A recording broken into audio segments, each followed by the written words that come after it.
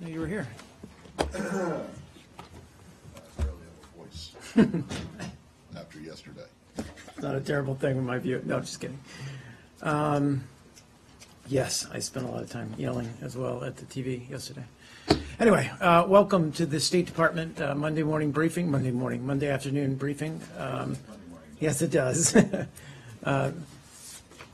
Just a couple of things at the top, and then I'll open it up to your questions. First, I wanted to briefly talk a little bit about Secretary Kerry's trip today to Colombia. He's in Cartagena, Colombia, leading the United States delegation at the signing of the final peace accord between the government of Colombia and the Revolutionary Armed Forces of Colombia, the FARC, to end over 50 years of conflict, this hemisphere's longest war.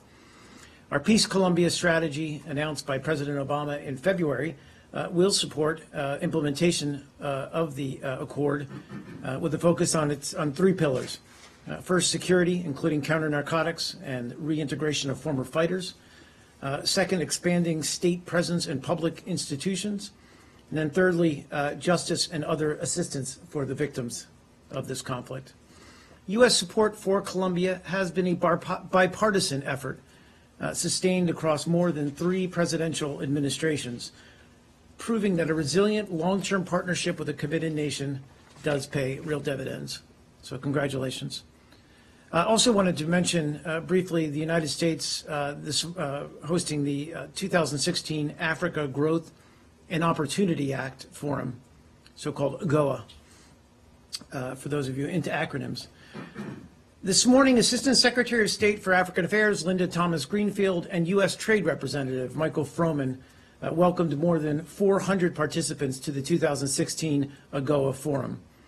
The annual AGOA Forum serves as the premier event that brings together African trade ministers with U.S. counterparts to discuss how we can work together to enhance our trade and investment relationship.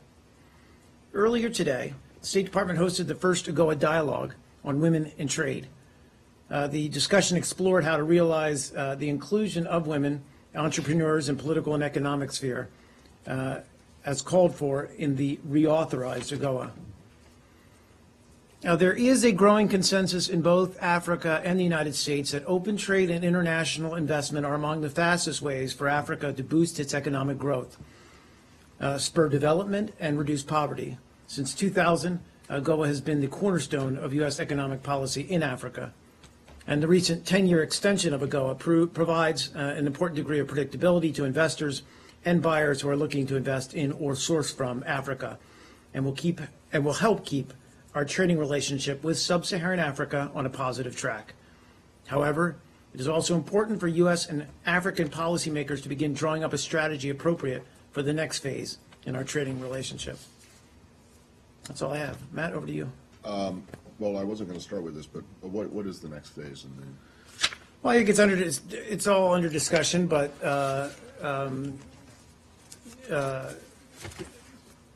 I think looking at how to kind of take the trade relationship to the next level. So supporting entrepreneurs, but also strengthening those right, trading ties. Extended for 10 years. Then. Well, I know it's a long-term strategy. I understand that, but okay. On the secretary, I haven't seen all of his comments that he made today, but I did see some brief ones about the situation in Syria, and I apologize if he said more and I missed it, but what is the status of your consultations with the Russians right now? Is that still happening? Has he spoken with Lavrov? Are these people meeting in Geneva still, or is it just done? I don't want to say it's done, but there's been nothing to report on, I think, since Friday. I'm just checking quickly, but I don't believe he's spoken with Foreign Minister Lavrov.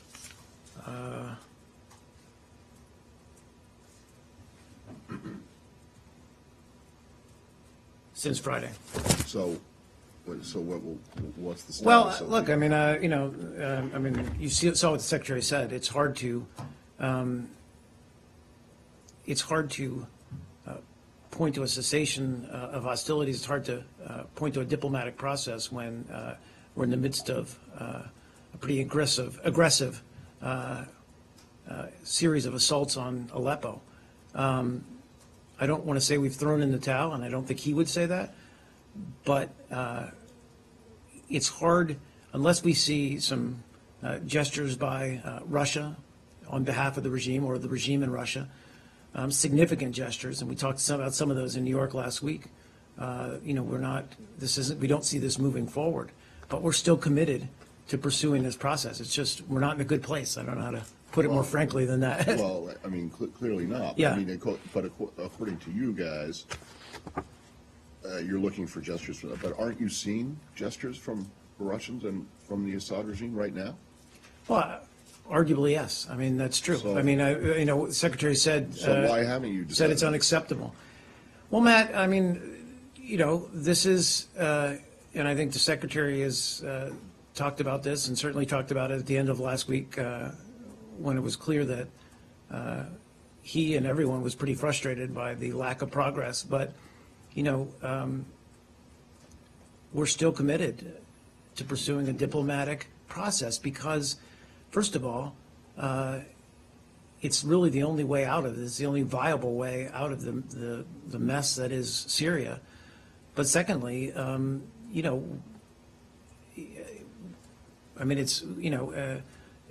he put it as diplomatic. It would be diplomatic malpractice to not pursue this. That it's incumbent on him as the Secretary of State to pursue this to the last possible measure, and we're going to continue to do that. But so you don't think that the last possible measure has been reached now? We don't, but we're getting close. It's, as I said, it's hard. And the Secretary said earlier today in Cartagena that what's happening in Aleppo is unacceptable. And it's hard to talk about any kind of transition government or any kind of negotiating process when the moderate Syrian opposition and civilians in Aleppo are being bombed. Clearly, the regime and quite possibly Russia believe that there's still a military solution here, and that's difficult to it's difficult to pursue a diplomatic process when you've got that The scenario. Secretary himself said in those comments to the reporters traveling with him that Syria and Russia appear to be pursuing a military solution and to be trying to take Aleppo and destroying it in the process. Is the United States willing to do anything to try to stop the Syrian and Russian forces from taking Aleppo? I'm not sure what you mean by willing to do anything. They're pursuing a military solution. Are you willing to do anything besides verbally asking them to stop, which doesn't seem to have worked, to stop them? Well, look, we're committed to continuing to engage with Russia diplomatically, and we're not going to walk away from that avenue. Again, the Secretary said it would be diplomatic malpractice to do so. As dark as it seems, frankly, it's one of the few options that we have. I mean, if you're asking about, the legendary Plan B, I think that we're not there yet. And frankly, we continue to have all of these discussions within the interagency about what other options we do have. And that conversation, that dialogue continues. But we still believe that based on the agreement that we reached in Geneva with Russia, that diplomatic process is still the best option we have. But you haven't suggested any willingness to do anything besides focus on a diplomatic option that clearly failed at least last week in its latest iteration, not to mention all the previous ones, failed most recently. So I'm just asking, is there anything else that you're willing to do beyond talking and pursuing a diplomatic option? Well, again, I mean, we can all extrapolate on what the other options are out there, but, where we are at with our Syria policy right now is a diplomatic process and pursuing through the ISSG and through direct dialogue with Russia a way forward that tries to bring some credibility back to the process. You can't have that, obviously, today with the firefighting or the assaults on Aleppo. But what the Secretary talked last week about in New York, which is, frankly, an extraordinary gesture on the part of Russia and Russia influencing the regime to, for example, ground these aircraft, in some ways to jumpstart what would be a credible way forward for a cessation of hostilities. Now, I'm not deluded. We're not there. We're far from there. And it's hard to keep that in perspective as we are presented with the facts on the ground today.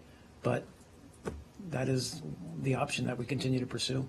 One more for me, Yeah, if sure. I may. The Secretary also said on Friday that he had a brief, well, he didn't say it was brief, but he said he had talked to Foreign Minister Lavrov and that they had made a little progress.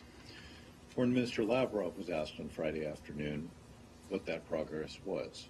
And he didn't say there was no progress, but he said nothing to suggest that there was any progress. So what was the progress that you made on Friday morning, when they spoke briefly, and why haven't you had any conversation since then?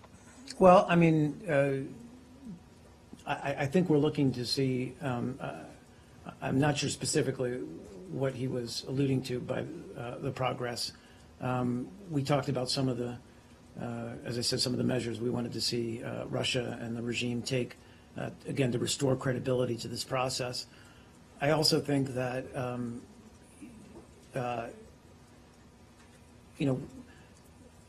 the ball is somewhat in Russia's court now, where we want to see some kind of action that we believe can prove that there's still legitimacy to this process.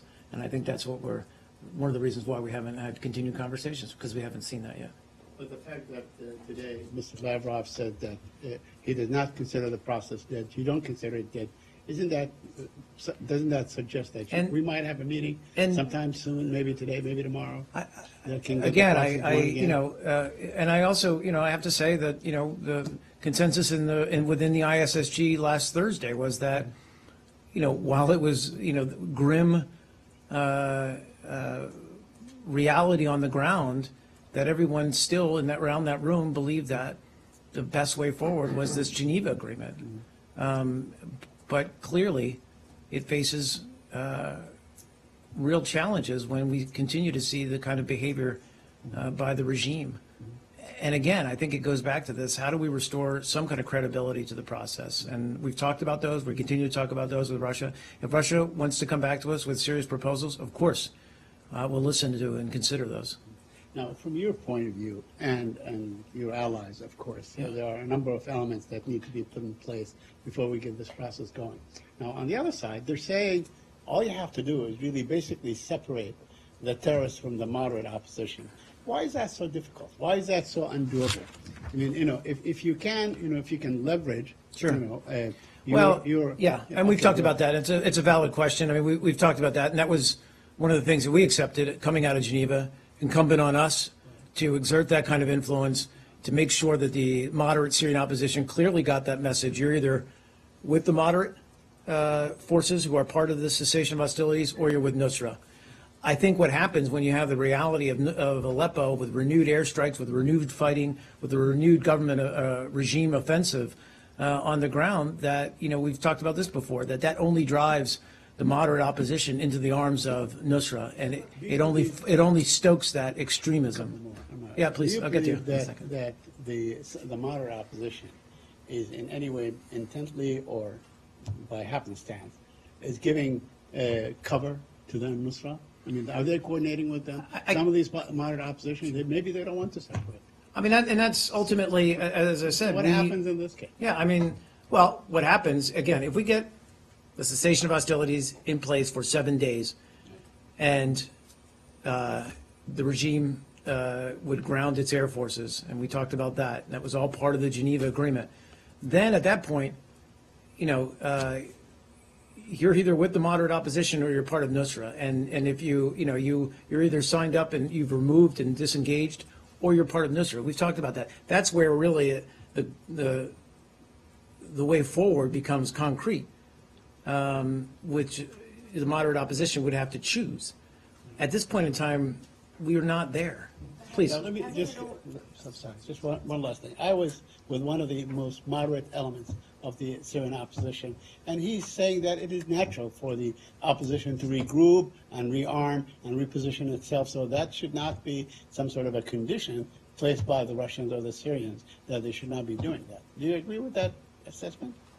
So I have 2 points to make. One is when you have the kind of intensive fighting that you have in Aleppo, when you have the constant airstrikes, the regime offensive, again, that only exacerbates this, what we've talked about, this kind of blend or intermixing of, the opposition is going to try to protect itself. And so, it's going to drive some of those forces, not all of them, but some of them into the arms of the extremists. That's one dynamic that's a challenge here, to be frank. And certainly, as I said, they will seek to resupply and regroup. That's also a natural occurrence. That doesn't mean that, again, if we get a ceasefire or a cessation of hostilities in place, that requires both sides, the regime and the moderate opposition, to not attack each other. Please. Before the intense strikes that you were talking about when Russia and the U.S. brokered the ceasefire deal, the second largest rebel group, which is Ahrar al-Sham, came out and very directly said that they're not going to comply with the ceasefire, nor are they going to separate themselves from al-Nusra. That was before that. So other than calling on the rebels to separate themselves from terrorists, which hasn't worked apparently, what has the U.S. done to make that happen? Well, again, and I'm not going to get into all the details of our diplomatic engagement with various groups within the moderate Syrian opposition, but we do, trust me, remain very engaged with them. And part of that was previewing with them and explaining to them aspects of and responsibilities on them within the Geneva Agreement. And that was an outreach that we engaged in really slightly before we reached agreement, but then, of course, in the days and week or so that followed that. And we've always, sorry, just to finish, we've always owned that. I mean, we've always said it's incumbent on us, just as it's incumbent on Russia, to exert influence on the regime, also to abide by the cessation of hostilities. It's just very difficult to even get to that point where you've got a 7-day, we couldn't even get there. We couldn't get 7 days of reduced violence. So we couldn't get to the next stage, as I talked about with Saeed, where you've self-identified if you're a member of the moderate opposition. Either you're disengaged with Nusra, or you said, I'm not going to abide by that, in which case, again, you've self-identified. Does that make sense, somewhat? Well, they rejected it right away. They didn't even wait for a few days before. Again, I'm aware of the statement, but I'm also aware that they make a lot of statements. But with the understanding that, words are words, but actions are actions. And just as we look at the regime to show by its actions that it's serious, we look to the moderate opposition to show by its actions that it's serious about a cessation of hostilities. But again, I'll make the point that when you've got the kind of ongoing military strikes on Aleppo, that only exacerbates what's already a complicated dynamic. Something else. So Russia, the Russian foreign minister, said while the U.S. is hitting ISIL, it spares al-Nusra, even though it is al-Qaeda. He said the U.S. is not hitting al-Nusra. Who said this? I apologize. I didn't hear the first The one. Russian foreign minister. Okay, go ahead. He said the U.S. is not hitting al-Nusra at all in Syria. Why is that? I'm not aware of. We're carrying out strikes against ISIL continuously as part of the coalition. Where al-Nusra sits somewhat would determine if we would be able to strike them or be in the airspace. I mean, that's part of the deconfliction, frankly, that we've talked about before. And again, to refer back to Geneva, if we can get to a point where we've grounded the Syrian regime, whether we have 7 days of reduced violence, then we can set up this joint implementation center. And the whole idea behind that was, at that point, we would work with Russia to strategically target Nusra. Now, we're far from that right now. So if this agreement fails, is the U.S. not going to target al-Qaeda? Trust me, we're going after Nusra in a very strategic way. We're not just indiscriminately bombing where we believe Nusra is, and also striking civilian targets as well as moderate Syrian opposition. There is a way to do this. Just let me finish. There's a way to do this and we've shown this by taking out senior ISIL or Daesh leadership. There's a way to do this and I would refer you to the Pentagon to talk more detail about this. That's strategic, that's pinpointed to destroy their leadership, to destroy their infrastructure, but not in a haphazard or in a heavy-handed way that puts at risk civilians and, frankly, the moderate Syrian opposition. Nick? An al-Nusra commander, I just have one more. Sure. An al-Nusra commander told journalist Jürgen Todenhofer with the German Focus magazine that the group received weapons from the U.S., including TOW anti-tank missiles. This al-Nusra commander was quoted as saying, quote, "The missiles were handed over directly to us. Americans are on our side." Nusra? That's complete. I don't even know. It's complete poppycock, complete. By whom? By the journalist who's quoting this commander, or by the commander? By the commander, I would assume. I don't want to challenge his journalistic integrity, but whatever he's saying, no, we've absolutely not provided. I can't say that as vehemently enough that we would never provide Nusra with any kind of assistance whatsoever. We view them as a foreign terrorist organization. We view them as an affiliate of Al Qaeda, and we're going to seek their continued destruction. Please. What exactly is poppycock? I was trying to think of a better word there, but I went for my British. That may be the first time it's come up. Sorry. Come up. I just wanted to ask one thing. In one of your responses to Arshad, Yes, sir. you resurrected the legendary Plan B. I did. Without prompting. And you said we're not there yet. Does this thing exist, or is it a myth? No, I mean, Matt, I raised that specter, if you will, because I think people are saying, what next, or what are you going to do? The Geneva Agreement, the implementation of the Geneva Agreement is failing. So what's next? What do you have? What are you looking at?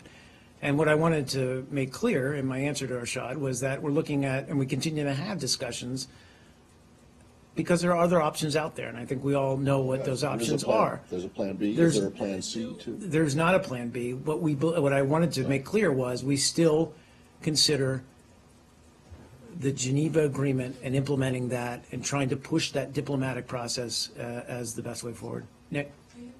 Sorry, I'll get back to you. Up on this. So if there's the period of reduced violence, but then the moderate opposition doesn't separate from al-Nusra, would that mean that you would no longer consider them the moderate opposition and would then bomb them? I mean, we've talked about this before. I mean, the cessation of hostilities, it's incumbent on all the parties to themselves to adhere to it. And so after a certain period, if an opposition group refused to, again, disaffiliate or disconnect itself with al-Nusra, and we're going after al-Nusra, Then they would ipso facto or whatever. Okay, so I'm then, using Latin now, probably wrongly, incorrectly. But you understand my point, is at a certain point,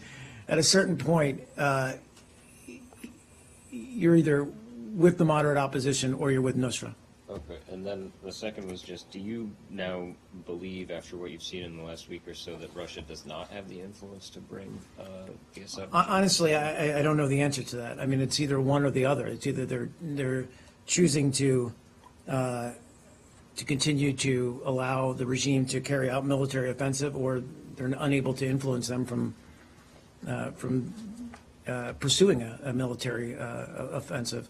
As for the regime, I think, Assad has spoken to this himself. I think he still believes that there's a military solution to this conflict. And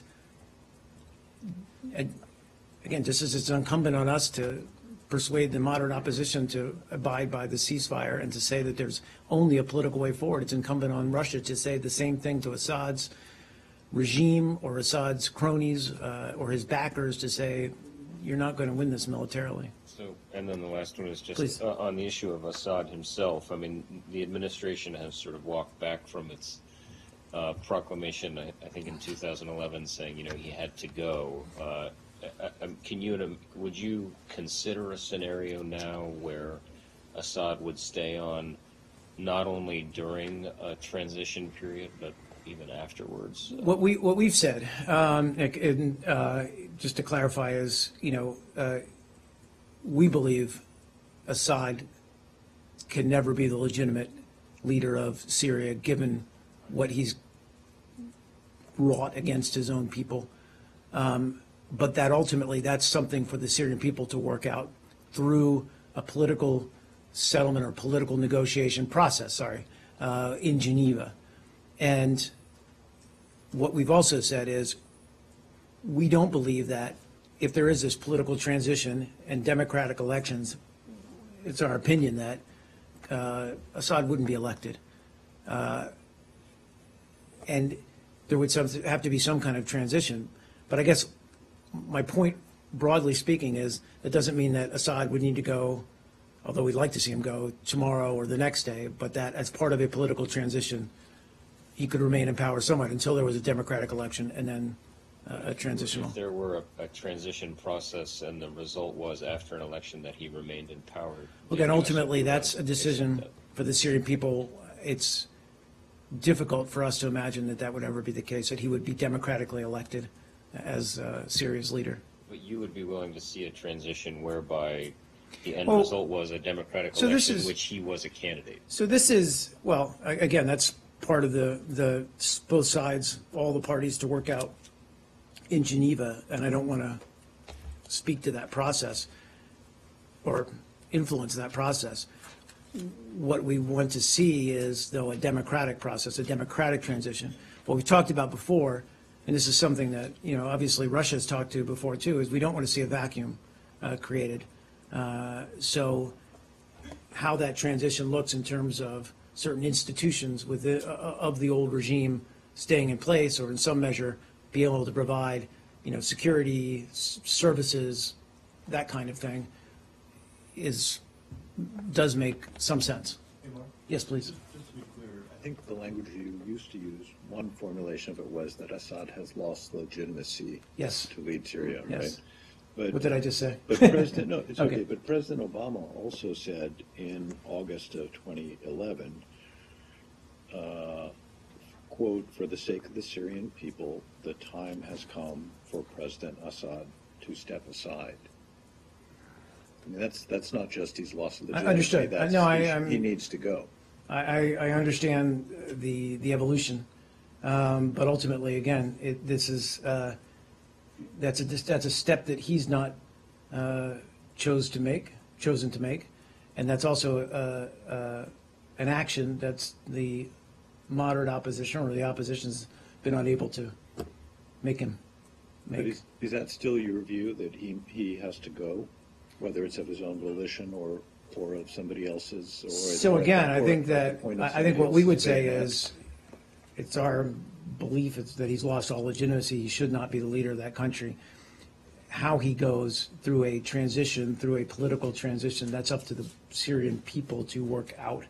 But we still don't believe he can be the legitimate leader of Syria. So I don't know if you saw the statement by Senators McCain and Graham earlier today, but in it they said, quote, "Diplomacy in the absence of leverage is a recipe for failure. At best, it offers the Obama administration a fig leaf to cover the abject failure of its Syria policy and the fact that there is no plan B.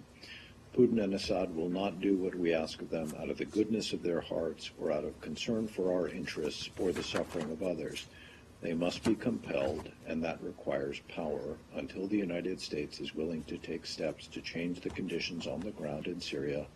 The war, the terror, the refugees, and the instability will all continue," close quote. How do you answer that criticism? Well, I'll answer it in a few ways. First of all, and I would refer you to, it hasn't been published yet, but the Secretary spoke a little bit to, not that specific statement from Senator McCain, but an earlier statement made by Senator McCain. First of all, and what the Secretary said, if Congress wants to give us other authorities or options, then Congress is able to do that.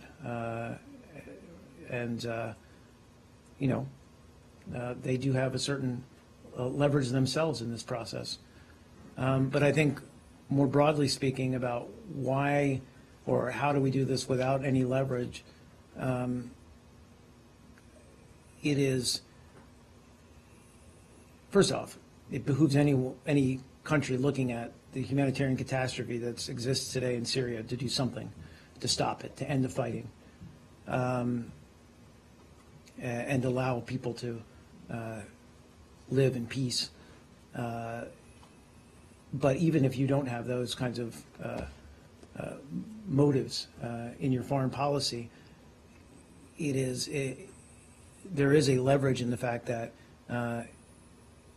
there will be no military solution to the fighting in Syria. And if we walk away from a diplomatic process, and the Secretary's alluded to this before in his comments, this could go from very bad to much worse. And Russia is in a position now where they're supporting the regime, and that could expose them to a greater involvement and more of a burden sharing in order to prop up that regime if the fighting became worse. So I mean, I'm sorry, just to finish. So I mean, if you're just looking at broad strategy with regard to Syria, there's a logic that would compel Russia, I think, to pursue and enforce a diplomatic solution. And what if the Russians and the Iranians and Hezbollah are all willing to invest more in Syria, certainly than the United States has thus far? What if they are just going to pursue a military solution? So if they continue the bombardment of Aleppo, they can then retake Aleppo, as the Secretary said. That's what they're trying to do. It's the largest, or it was the largest city in the country. What is to stop the Syrian military with its external support from prosecuting and achieving a military solution and retaking big chunks, if not most or all of the country eventually? Well, if look, you don't do something other than pursue a diplomatic solution. Well, look, I'm not a military expert. I'm a diplomat, and so I think Secretary Kerry is playing the hand he's been dealt, and that is to pursue a diplomatic process to bring about a peaceful end to the conflict and a peaceful transition to democracy in Syria. I think that those who may be deluded into thinking there's a military solution also have to realize, and we've alluded to this before, that there are those, and not the United States, but there are those who back various groups and opposition groups within Syria who also may seek to arm them. And again, what you have as a result is just an escalation in what is already horrific fighting. As I said, things could go from bad to much worse. Mark, just, I'll get to that. you're aware that, the portion of Aleppo that is under opposition control is actually the smaller portion of Aleppo. It is the larger segment of Aleppo that is under regime control, or actually, as far as normal is concerned in that case, or can be But they've been, considered. That I goes on and so on. So it's not all of Aleppo that is agree. being bombarded, right? Yeah, I'm sorry. Do you rule out the possibility that U.S. allies are giving weapons to al-Nusra? I'm not going to, again, I think I'll leave it where I left it with Arshad, which is that, there are countries, and we've spoken about this before, who will also seek to support and back some of the opposition and may provide them with assistance. I mean, that's, again, that's not, I'm not speaking on behalf of I'm not saying the U.S. is going to do this, but that's just looking at the scenario that exists in Syria.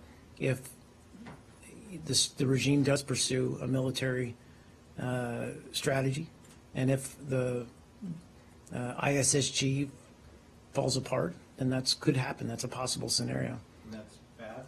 You don't want that to happen? We don't want that to happen, no. Well, I'm you saying, You would ask your colleagues not to? Sorry. yes, You would ask yes.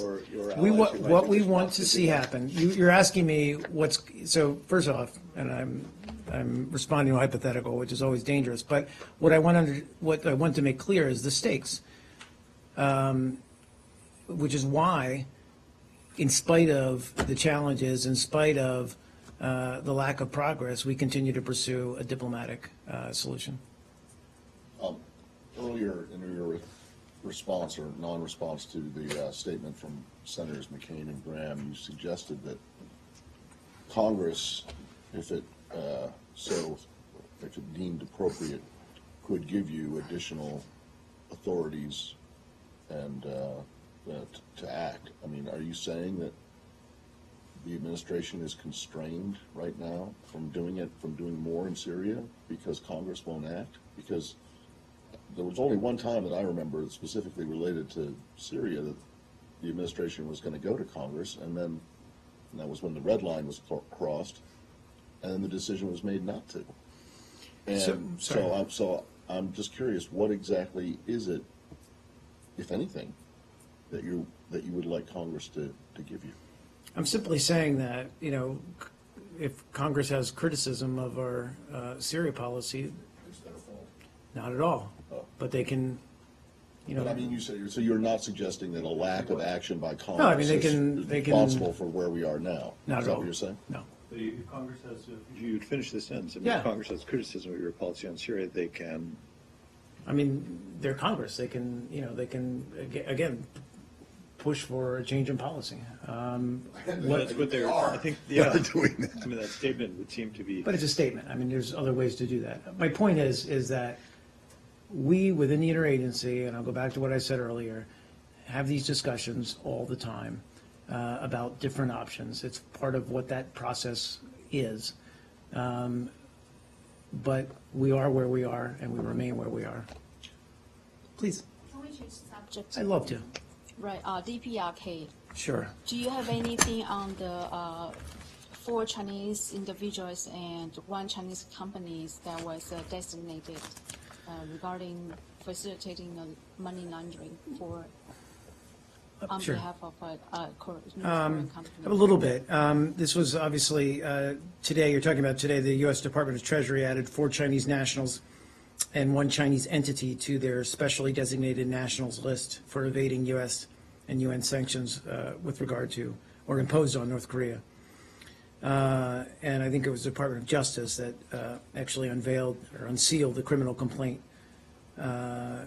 So I would have to refer you for any detailed questions to the Department of Justice. What I can say is, it was necessary to take these actions to maintain the integrity of the sanctions that were imposed by the United Nations and by the United States.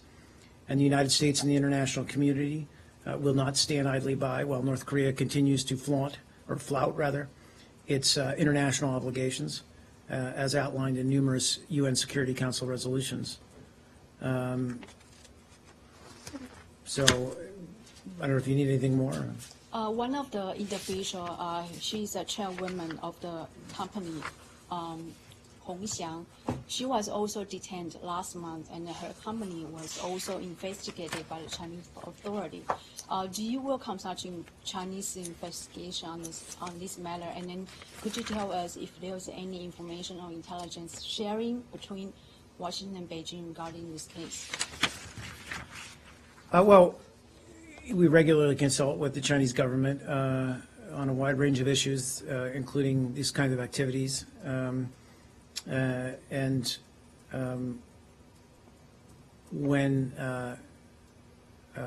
When action is consistent with our obligations under UN Security Council Resolution 2270 and our domestic sanctions laws, we do take action. We do cooperate.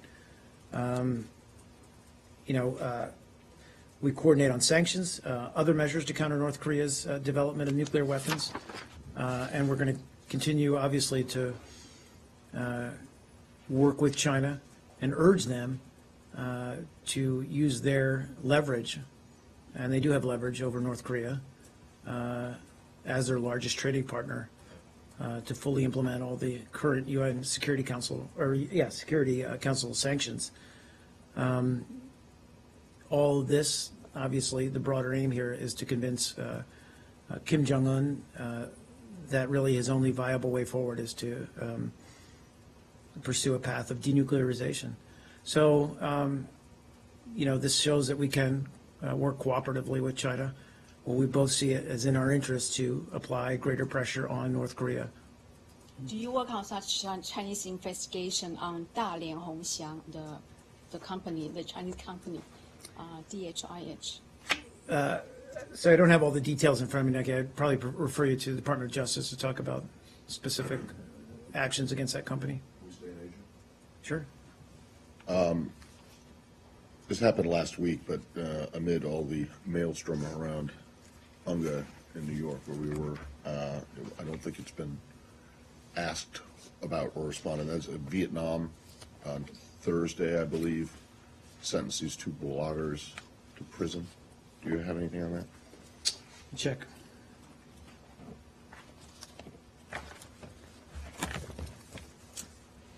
Yes. We're concerned by the September 20 conviction of land rights advocate Gun Tio. I apologize if I mispronounced that. Under Article 245 of Vietnam's Penal Code. We're also concerned by the September 22 decision by an appeals court to uphold the convictions of the bloggers you mentioned, Nguyen Hue Vinh and Nguyen Thi Minh Thuy, also under Article 258 of Vietnam's Penal Code. The use of criminal provisions by Vietnamese authorities to penalize individuals for exercising their right to freedom of expression, which is provided by Vietnam's constitution and also under Vietnam's international obligations, is, as I said, troubling. And we call on the government to release these 3 individuals, as well as other prisoners of conscience, and allow all individuals in Vietnam to express their political views and assemble peacefully without fear of retribution. Do you know if that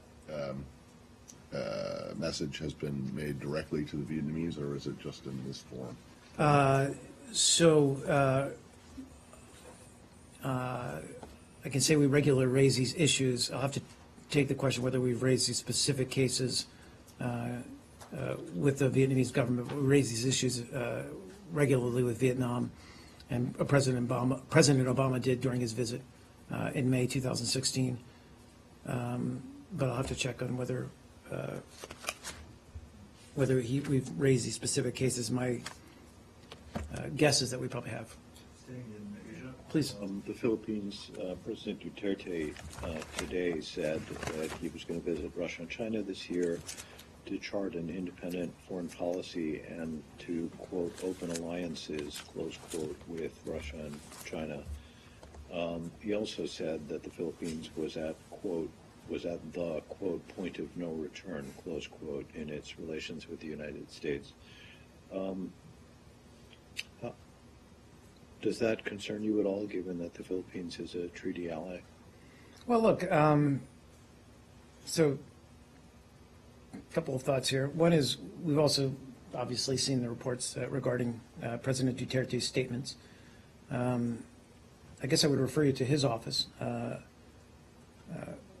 for any comments. I think what I would say in terms of our reaction is that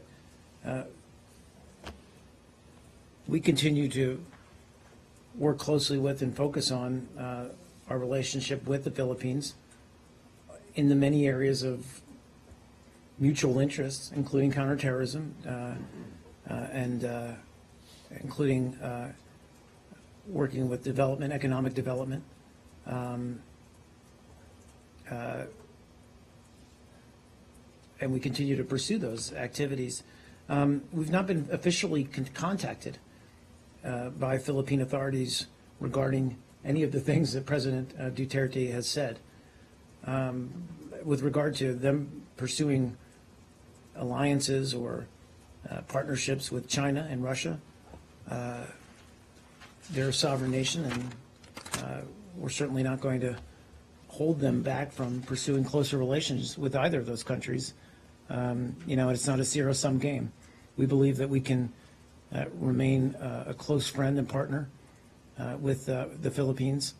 It's one of our most enduring bilateral relationships within the Asia-Pacific region. and it's been a cornerstone of stability for 70 years. And again, we're going to keep up that cooperation until we hear otherwise. Two things on Please. this. One is our story says that he ruled out the Philippines participating in a maritime conflict if it was initiated by the United States, despite the 1951 treaty.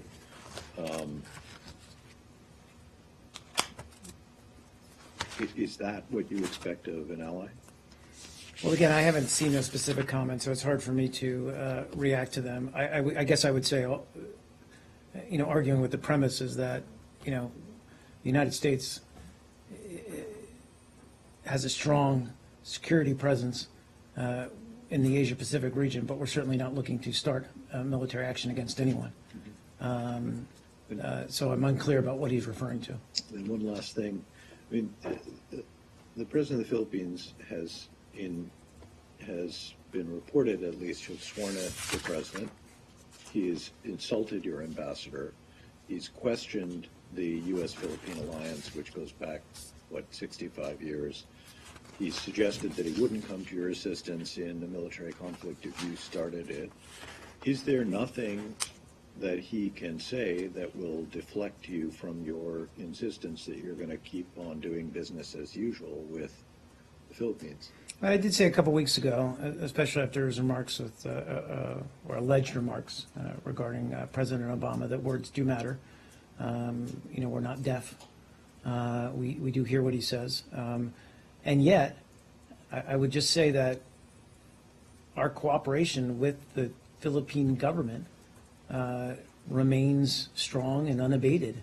So we continue to engage in close cooperation, as I said, on a number of areas of interest, and that cooperation continues. So I don't know what to call it, a disconnect or what, but we continue to work with the Filipino government. Well, are you not at all concerned that his area of interest does not appear to Well, I guess my point is, no, but I guess my point he is, doesn't seem to have the same areas of interest as you do. I guess my point is, again, he makes public statements. We've not, though, seen anything with regard to our relations with the Philippines that would indicate a shift, if you will, or turning away. Yes. Stay in Asia. Do you have anything on Taiwan being boycotted from participating in the International Civil Aviation Organization, which is going to meet tomorrow in Montreal? I understand the State Department supports the meaningful participation of Taiwan in ICAO. Right. And that is, we do remain committed to supporting Taiwan's meaningful participation, as you put it, in the ICAO. Aviation safety, security, and efficiency are clearly matters of global importance, and all interested stakeholders should and can play a positive role in ensuring that standards and regulations are met around the world. But speaking to your question, in keeping with our One China policy, we support Taiwan's membership in international organizations that do not require statehood. Now, in organizations that require statehood for membership, such as the ICAO, the United States supports Taiwan's meaningful participation. But they were being boycotted from even being participate as an observer. Do you have anything on that? Again, that our position is that we do support their meaningful participation. Secretary, that would speak to where we stand on their involvement. Secretary of State was required to develop a strategy to help Taiwan become an observer for ICAO by a public law, which was signed 3 years ago. My question for you is there such strategy, and how do you help facilitate the meaningful participation? Well, again, we work obviously closely with Taiwan and helping them to pursue this, as I said, the meaningful participation. We support their membership in all international organizations that don't require statehood. But this is about our One China policy, and with regards to that. So I would just say our strategy is we want to see improvement in cross-strait relationship, and we've seen improvement rather, and we want to see that continue, that trend. And as much as we can, we're going to continue to promote Taiwan's meaningful participation in organizations such as ICAO. But I don't know, I can't give you a 10-point strategy, except that we support their meaningful participation. Yes, Saeed? Could I go to the Palestinian issue? Of course. And I also have a question. I'm Jordan, even before I get into the Palestinian issue. Okay, sure. Over the weekend, a Jordanian writer, a Christian Jordanian writer, was shot dead by an extremist Muslim. Now, Jordan has been one of your allies. It has been spared this kind of violence in the past. Are you concerned that it may be headed towards a very difficult path in the future? Well, certainly we join the government of Jordan in condemning what was a very ugly crime. We extend our condolences to Nahed Hadar's family and his loved ones. We've seen and welcome, of course, statements by the government of Jordan that this crime will be fully investigated and the perpetrator or perpetrators will be brought to justice. Goes without saying, we condemn any kind of attempt to use violence to limit or suppress freedom of speech or expression that might differ from one's own belief. In terms of whether we see this as a trend, I don't think we can assess that at this point. Let's let the investigation play itself out and see who's behind it. But obviously a very tragic circumstance. Are you concerned that this, killing in the name of defaming the prophet is cyclical? It'd be like it happens every 2-3 years. I mean, and so on. Said, I just don't have the analytics or the background to really make that kind of assessment. We do see it periodically.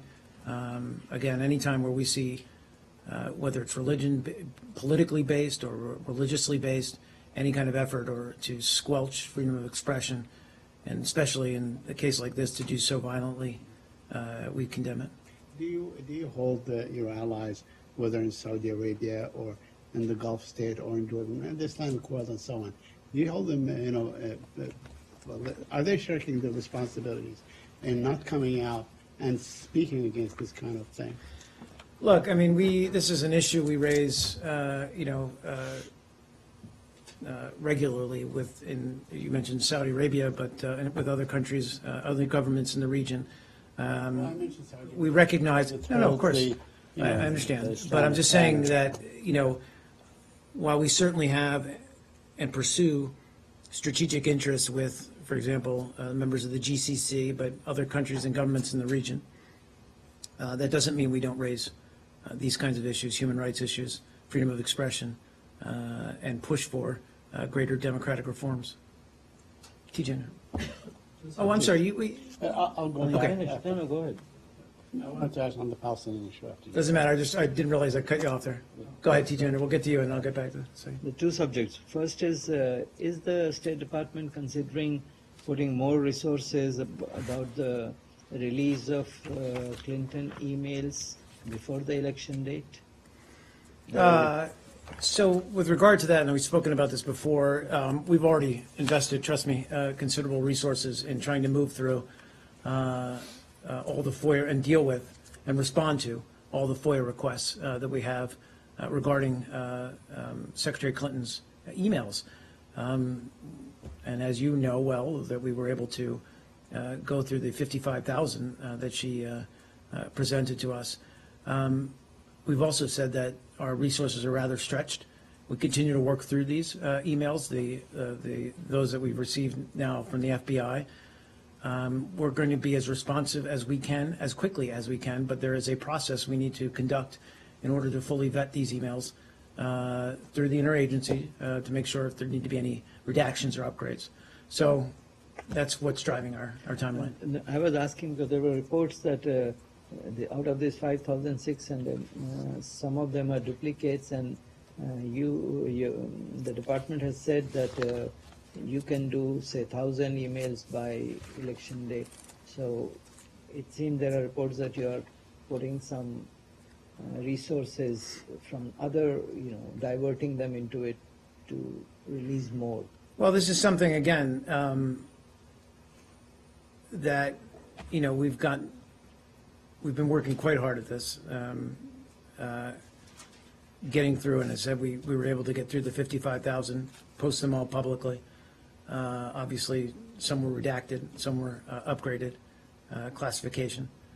But we're working as diligently as we can. I think you're referring to that we came out on Friday and said that we were able to at least conduct an initial review of these FBI. Yeah. And out of the, I think 14.9 thousand, is that right? Yes. Documents, we've been able to establish less than half. Some 5,600 were work-related, and we're now processing them through the FOIA process. But that doesn't mean we can just simply post them or share them through the FOIA process tomorrow or the next day. We still got to go through and share them with the interagency, but also evaluate them with our own people to make sure, again, that we redact where necessary or we upgrade the classification where necessary. And the second subject was on the, Sure, let's finish emails, I'll get back to you. Okay. Thanks. So Politico was also reporting that there had been a court hearing today suggesting that state might dedicate more resources to disclosing some of these emails prior to Election Day under sort of an agreement mandated by the judge overseeing some of the Vice News reporter Jason Leopold's FOIA requests. Is that something, has your thinking changed in line, following that hearing today? I'm not aware of that, but what we've talked about before is we have already taken on additional personnel or shifted personnel and resources in order to adequately respond to the incredible increase in FOIA requests over the past couple years. But what you're saying is that this would be in response to or by Election Day? Correct. I'm not aware of that. Not fully, but partially, and that there would be a shift in resources, as a result of a discussion today, a hearing today. Yeah, I'll have to look at. I mean, again, I think I'll stay where I just was, which is that we're not being driven by Election Day as a deadline, but we're working to be as responsive as we can as we go through these emails to post them or to share them through the FOIA process. If that's changed, I'll get back to you guys. The other question is the other subject was on the, you heard last week in UNGA and India talking about Balochistan, Pakistan talking about Kashmir, and there's a heightened tension as you can see on the ground there. But so are you worried, or is this just words and like there won't be a, what is your assessment of it? So I think, seen the rhetoric, heard the rhetoric. I think our longstanding position is that we believe India and Pakistan really stand to benefit from the normalization of relations between them and practical cooperation between them. And we encourage both India and Pakistan to pursue and engage in direct dialogue that is aimed at reducing tensions. And is there a kind of, like what do you say about there is a U.S.-India joint military exercise, Yuddha Abhyas going on. There's one, first time in history, Russians are having a military exercise with Pakistan. So do you have any comments on that? Well, if the insinuations that there's some kind of tit for tat or great game being played out here, that's not at all the case. Look, we've long said with regard to Pakistan, with regard to India, with regard to the region, there's no zero-sum game here. We are pursuing very close relations with India. We have a deep and broad bilateral relationship and multilateral relationship, but or work on multilateral issues with India. There are the world's largest democracy, and we share, I think, a very similar vision of the world. And we obviously have very close trade and economic ties with India. And also that extends to security cooperation. Similarly with Pakistan, we want to see Pakistan better able to respond to the threat that terrorism poses both domestically for Pakistan, but also the fact that there are terrorist groups on that seek refuge or asylum or shelter in Pakistan's territory. And just a quick last one on that. That there is a petition being signed by Indian Americans here to the White House asking to declare Pakistan a sponsor of state terrorism kind of thing. So do you have any comment on that? Well, look,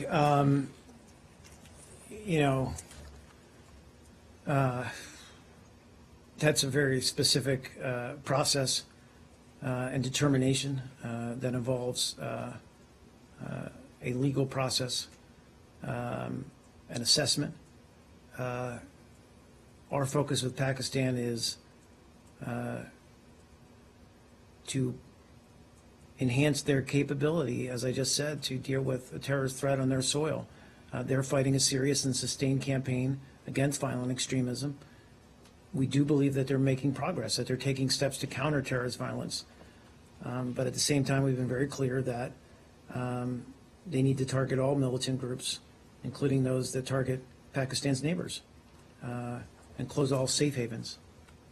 I think I'll leave it there. A couple more questions, guys. A couple of just very quick ones, just very quick. Please, and then I'll get back to you and we'll end it on Israel, I promise. So Oman has ordered the permanent closure of a newspaper which had reported on alleged corruption by the Omani judiciary. And witnesses at the court say that the editor-in-chief and another person were jailed for 3 years and fined for this, and a third journalist was jailed for a year. Do you have any comment on that? We're concerned. You're talking about the Omani court decision regarding the indefinite closure of Al-Zaman? Yes. Yeah. And also the sentencing of 3 of its staff, including the editor-in-chief. We're very concerned. We have conveyed that concern. I can confirm the ambassadors engaged the Omani government at a senior level to express our concern. I can also say that embassy staff attended today's hearing. Why are we concerned? Because we support freedom of expression and maintain that societies are strengthened when their citizens are able to voice their opinion. Do you have who the ambassador? I don't have that, no. I don't have who. I'll just say senior levels. And then one other quick Please, one for me, if I may. Yes. Iran's supreme leader is reported by Iranian state-owned media as having told former President Ahmadinejad not to run again for president. From your point of view, is this a good thing because you guys did not have the best of relations with Ahmadinejad, or is this a bad thing because the supreme leader shouldn't be telling people who can and can't run? I'm just not going to attempt to, I'm not going to comment on internal Iranian politics, except to say that, we'd like to see political reform, democratic reform in Iran, greater democratic reform in Iran. But with regard to who should run in their next presidential campaign, I'm not going to go there. Yes, sir. On the Palestinian-Israeli issue, according to Haaretz, the Secretary of State last Monday, in a closed meeting, he said that that Israel and the Palestinians are headed for a binational state, and then he said, "quote either we mean it and we act on it, or we should shut up." He's talking about the creation of a Palestinian state. My question to you is, first of all, what does that mean? And does it mean that maybe the Secretary of State has something to offer in the next few months and so on? Look, I'll let his remarks speak for themselves. We continue to call on both sides to demonstrate through actions and through policies that they're genuinely committed to a two-state solution. But the remarks are available on our website. Thanks, guys.